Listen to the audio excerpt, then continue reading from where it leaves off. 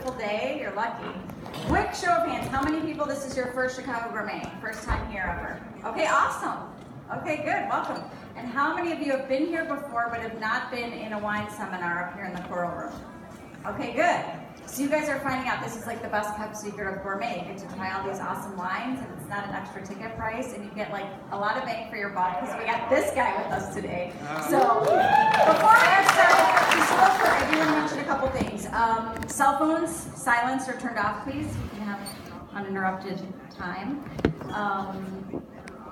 I am Nina Madonia. I work for Inspired Catering and Events, which is owned by the Stefani Group, Karen Stefani, and my cards are back there, so feel free if you ever need a caterer to give me a call.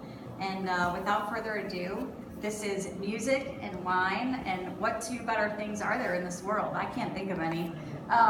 Serafin Alvarado, Master Sommelier, Southern Wine and Spirits of Illinois. He is the coolest guy ever. You guys are going to have so much fun.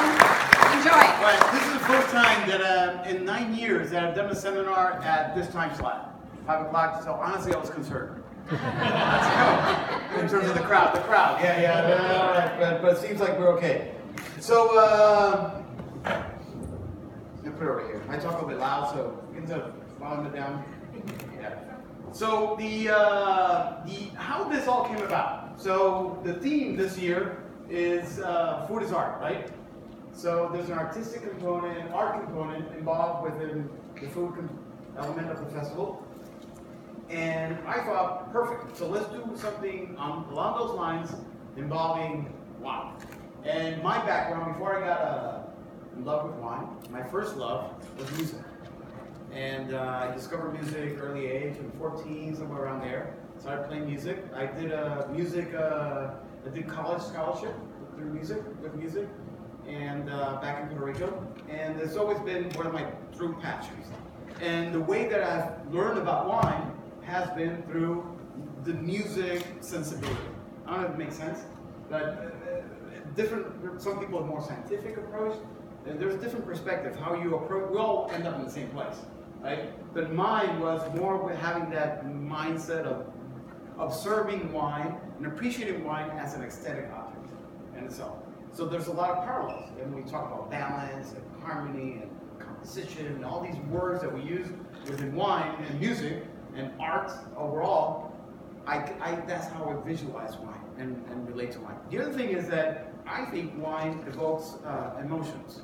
And I did what's that called? I was right back here. I one of the past president of the Society of Wine Educators Association, and they do a brilliant conference year in, year out. And I always do these off the beaten path themes with them. And just a month ago, right, we did a wine and emotions pairing. And the idea was to kind of see if wine has a capability of evoking emotions within us, like art has, and music in that sense does as well. So along those lines, I've done a couple of shows at City Winery. I have a band called the Rack and the Riddler. Anybody know about the Rack and the Riddler? So the Rack and the Riddler is a reference to champagne collection, right? The rack and the person who shakes the bottles, the Riddler. So we're all industry members, and we did a couple of shows at City Winery based on wine and music pairing, and it worked. And people were really into it, and okay, what I'm trying to say is that I need your state of mind to be with me. This is one of those things that you come skeptical and you come, well, let's see what's all about, it's not gonna work. It's like you have you're gonna go into a session to be hypnotized, but he's not gonna hypnotize me, it's not gonna happen. So you have to come already with your willingness to ride with me. Let's just go with it, and at the end you may say, you know what? It's a whole bunch of BS didn't work out, but at least the wines were good. You have to come with that open mind perspective, like anything, right? Come open mind, and let's see where it takes us, right? Let's see where it takes us, and there's nothing, safe is not going to take us anywhere. You have to take a risk, a leap of faith. So let's see what happens. So the whole project, how we're going to do it, is essentially we have 6 wines, 1, 2, 3, 4, 5, 6, yeah, 6 wines in front of us, all different styles, different regions, different expressions within what they are, and then we're going to talk about genres of music, okay? So we're going to think about pairing music, like I said, with country, pairing wine with country. And I'm going to select a song. We'll see it. It's a form of meditation. You're going to go in trance with the music and think about the wines and see what works and why. The most important thing is why. And I think that's what the dynamic of all this center is all about. Why and how does that music relate to this wine emotionally within yourself, within your core. We may agree, there may be a consensus among all of us, that we all may say, you know what, wine number one is totally country. Or hip hop. I got hip hop today as well. And rock and roll, and everything is going to be represented here, more or less. But I want to understand the why. How does that connect with you in itself?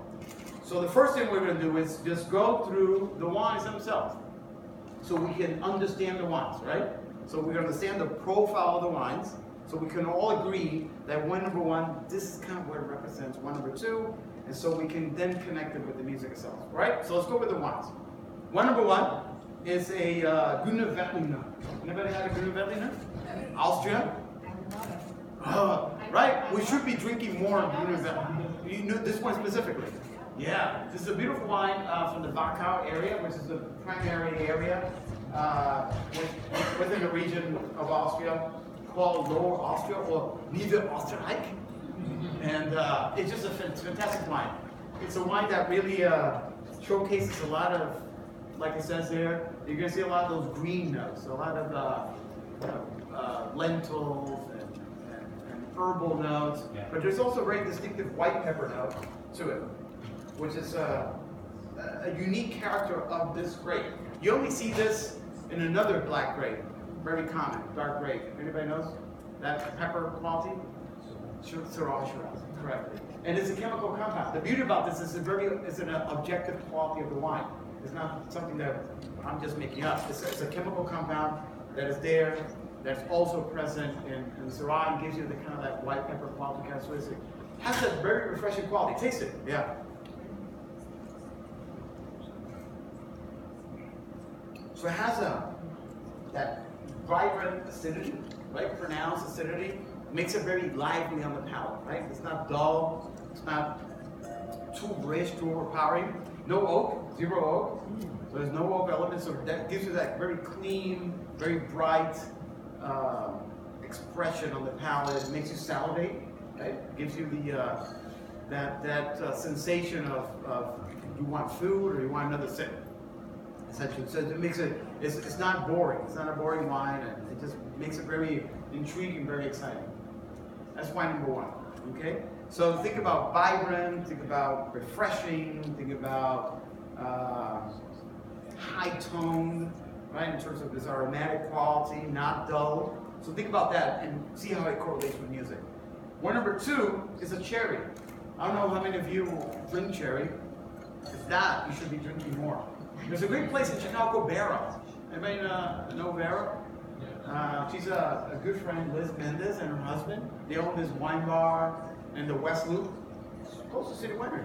And she has become a true passion ambassador for this category. It's a category that unfortunately got lost somewhere in the whole revolution of wine here on this side. So people have forgotten about cherry. Cherry is one of the most versatile wines, great complexity, great with food. It's just very, very inspiring wine. If you can see, you can smell that. Very complex, right? What are you getting? Nuts, a lot of nuttiness, hazelnut, almond quality characteristics. It's a little bit eccentric, right? If you think about it from a wine style, it's not like the others, right? You're gonna pick, it's like Sesame Street. Which one of these is not like the others? Maybe this one, the cherry. It's very, has a very idiosyncratic expression that's very unique and very distinctive, and it's cherry. That's it. There's nothing like it. And sorry? Sorry? It's very unique and very distinctive. So think about from that perspective in terms of relating to music. It has a very particular way of expressing itself. Either you love it or hate it. Could be along those lines. Right? It's not pop. All right? Think about that. This is not Justin Bieber. right? Or somebody else, right? It's not pop. It's not intended to be mass pop, whoever it is. So think about it along those lines. Very, very particular, very defined what it is, very on the edge, very edgy in terms of what it expresses itself. And again, it could be one of those wines that you love or hate. I love this one, by the way. Love it. I can see how some may not enjoy it. Wine number 3 is Pinot Noir. And this is a Glazer from Willamette Valley, Oregon. How many fans from Willamette Valley, Oregon? Yeah, fantastic wine. Within the United States, this